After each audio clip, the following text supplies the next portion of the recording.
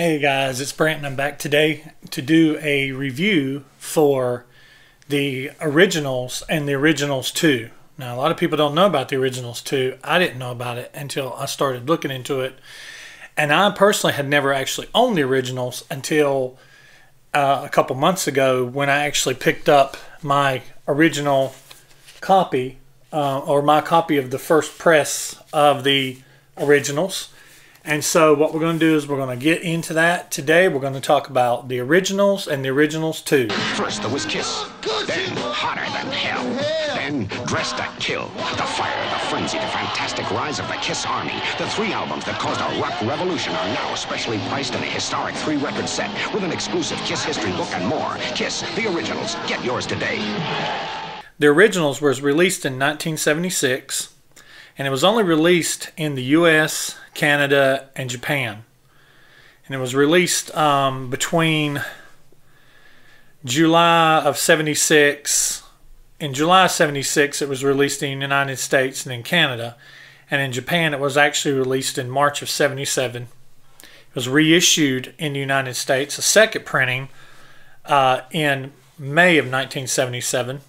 The Originals was a special box set repackaging of the first 3 studio albums released only in the US, Canada, and Japan. It was originally released between the Destroyer and Rock and Roll Over albums.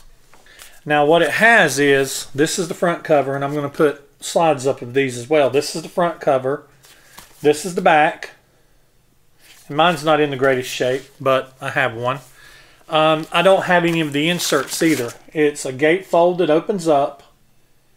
And then on the inside, it's got the first 3 albums. I'm going to pull them all out here. And mine, like I said, are not in the best shape. But these are in like the same kind of paper that a dust cover is in. It's a flimsy paper. It's not thick like an album cover. But it's the front and the back artwork of the albums. There's a Kiss, and then there's Hotter Than Hell, front and back, and then Dressed to Kill, front and back, and these are all Casablanca Camel. So you see there, it's a camel on it. Now on the inside of these, I don't have any of the inserts, but on the inside of these there were some pretty cool inserts. In addition to the first 3 studio albums, it included a Kiss Army sticker, a set of 6 trading cards, and a 16-page booklet. Some of the things in the booklet is really cool. It starts off with the cover of the Kiss Rock and Roll Ball with Kiss at the Hotel Diplomat, Friday July 13th. Then you go inside, it just shows some backstage pass things. And then you go to the next page and it talks about Kiss from 1972 to 1975. There's a picture there, one of the early pictures. And then it just basically goes on. The next page talks about Cadillac High. Then the next page also there talks about Cadillac High, has a picture of a crowd. It's weird because it's a crowd and there's somebody back there holding up a poster, and there's somebody holding Kiss Hotter Than Hell. It just seems weird that people would bring albums to concerts. I don't know if that's an early version of Photoshop or what. That just seems weird. And then there's, buttons on the next page, and then page after that it goes on and shows some ticket stub, some tickets and flyers.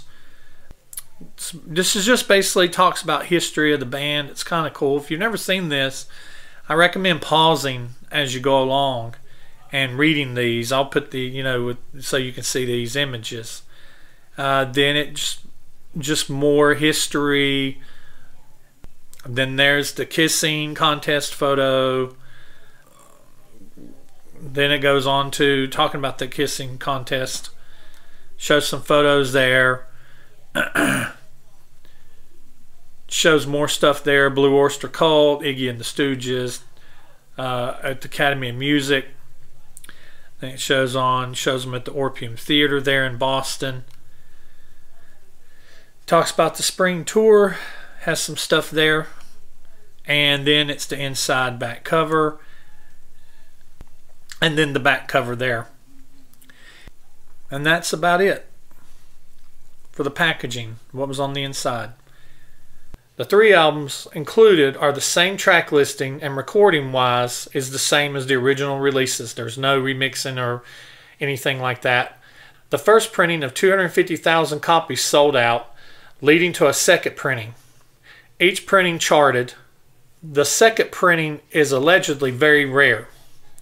The first pressing peaked at number 36, and the second pressing peaked at 125 on the U.S. Billboard Top 200, with 17 weeks on the charts collectively between the first and the second charting. It's never been officially certified by the RIAA and is speculated to not have sold more than 500,000 copies, which would make it that it's not even gold. Now that's basically all I really have for the originals. Like I said, it's just kind of a box set that was released in the United States, Japan, and Canada. Now what I want to talk about now is something that I don't own, and I want to talk about, so I'm just going to put up screenshots and stuff while I'm talking about it, and that is the Originals 2. The Originals 2 was released in 1978. It was only released in Japan in March of 1978 between the Alive 2 and Double Platinum albums. It was released in Japan 1 year to the day after the release of the originals. This was a special repackaging of Destroyer, Rock and Roll Over, and Love Gun. For a long time, fans questioned its existence, and since it is allegedly so rare, it makes it hard and expensive to obtain. The Originals 2 is often considered by Kiss vinyl collectors as one of the holy grails in the Kiss vinyl collection. It is very difficult, but not impossible to obtain. It is reported that only 50,000 copies were originally pressed. The individual albums are in thin paper dust covers that have the original front and back album art on them, just like the originals does. The package does have some nice premium inserts, as well as including Japanese styled mask of each member of the band that would have to have been cut out. The packaging also included a booklet like the originals, but this booklet only had photos and was only 8 pages compared to the originals' 16 pages. It also included a Japanese-style lyric booklet and included a biography of the band written in Japanese. Now, this is the front cover of the booklet that was inside of the Originals 2. Photo there for the famous photo from 1977. These images aren't that great. I got them offline, and I don't know what the resolution is going to look like. There's no words in this one. Like I said, in the originals, had a bunch of words in it, and it was really cool. It told about the history of Kiss and it started and what stuff that happened to them through 75. This is the centerfold. It's really nice. And then this one here is just more live shots of the band. And then that's the back cover. This here is the front cover of the, or this is the front of the lyric thing, and I don't have the insides. This is Ace's mask that you would have cut out. See, cut out, and it's got where you put the little rubber band strings. There's Gene.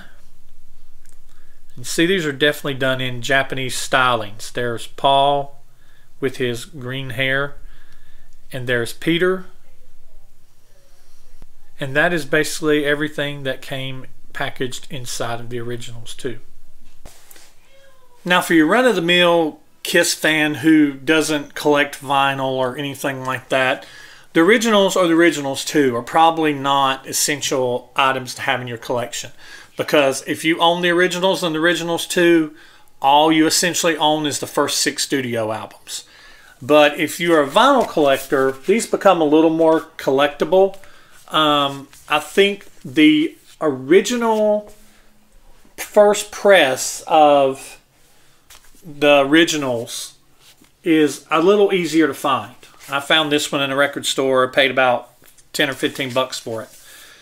The second press, from what I understand, that has catalog number NBLP 7032-3 that was reissued in May of 1977.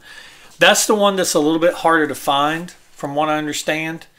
And the originals too, the Japan release only, the Japan only released the originals too, is extremely difficult to find. And when you do find it, it's expensive. I read stories on the internet of it being $700, $800 if you find it complete. I hope to have a complete copy of this. I'll probably have to go online and find it somewhere. I found this one in the wild at a record store. So, but, you know, it's a nice collectible to have. But it's probably not essential if you're just a regular Kiss fan. This is a cool album to have as part of a collection. I remember this album being out when I was younger. I never owned this album till recently. I didn't even have it in my original Kiss collection. So it's a good album to have if you're collecting vinyl. I'm going to keep my eye out for a complete version. I'm also going to keep an eye out for that second pressing of this. That'd be really neat to find. But other than that, you know, if you want to collect it, collect it. If you don't, don't. And I guess that'll wrap this up for that. I appreciate you watching. And I'm going to have some other videos coming out. So just be sure to keep your eye on this channel and keep coming back. And I'll see you next time.